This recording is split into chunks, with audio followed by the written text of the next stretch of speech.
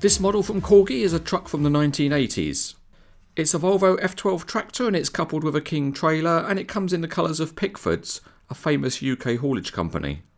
The model comes in the usual colourful Corgi presentation box, but it's not as nice as some because the tray that holds the parts is a bit plasticky. However, it does come factory sealed. Opening up the lid, there's the usual suspects in terms of parts. The King trailer is a large and heavy part, and there's also the Volvo F12 tractor. Another part in the box is the gooseneck, or actually it's two parts because the turntable is separate. And there's also the resin load. Luckily the turntable ended up balanced on my big toe, so there it is. And the other part in the box that's always good to see is the Corgi collector card, which gives some information about the model and also its unique serial number. For this particular model, it's one of a production run of 1,000 models.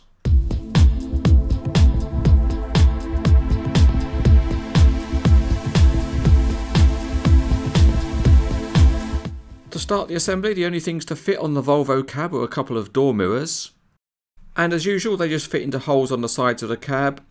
And the fit on these ones is just good enough that they'll stay mounted when you fix them to the cab. To assemble the trailer, we need to fit the gooseneck first. And that's got a neat little spring-loaded locking system, so when you push the gooseneck into the deck, it locks onto it, and as long as you've done it correctly, then it forms a good connection. To fit the tractor to the trailer, you need to fit a separate turntable piece first, and it really does help to get it the right way round. But when you've got it right, it's a simple enough matter to offer up the kingpin on the gooseneck into the turntable. And once that's done, it's not locked in place, so you can't swing the model about around your head. But for all practical display purposes, it's fine. If you like, there's one piece of detailing work you can do to improve the look of the model, and that's to stretch out the air lines from the cab. But there isn't a place you can plug them into the trailer, but by stretching them out you can pose them in a position that looks quite good. The last part to add is the heavy resin load, and this has got all the feel of an offensive weapon, so this might be a good model to display on your bedside for when the robbers come. The load just gets placed on the trailer deck, and actually there's only one position it can really go in.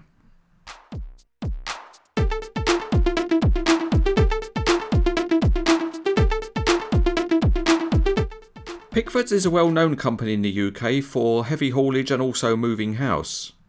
It also must be one of the oldest companies in the world because the Pickfords family actually started doing haulage in 1646. The company still operates today, but now it concentrates on home and office moving services.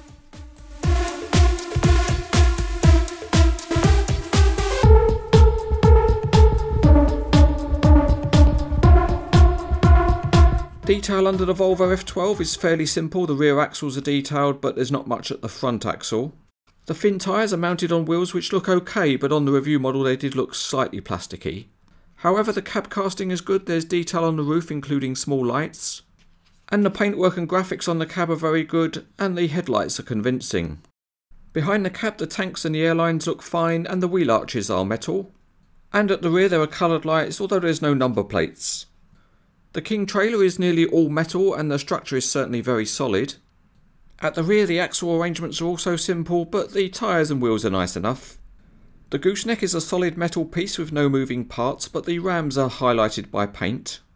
The trailer deck has got a replica timber texture, and the tie-down points are nicely highlighted in silver paint. At the rear it looks like the lights are painted and there's a number plate. The resin load is an interesting piece because the paintwork and texturing of the tarpaulins is good. However, there is an issue with the scaling of the resin casting because the middle timber balks don't rest on the deck. It doesn't really show from a normal angle, but if it's troubling you need to add some additional packing underneath.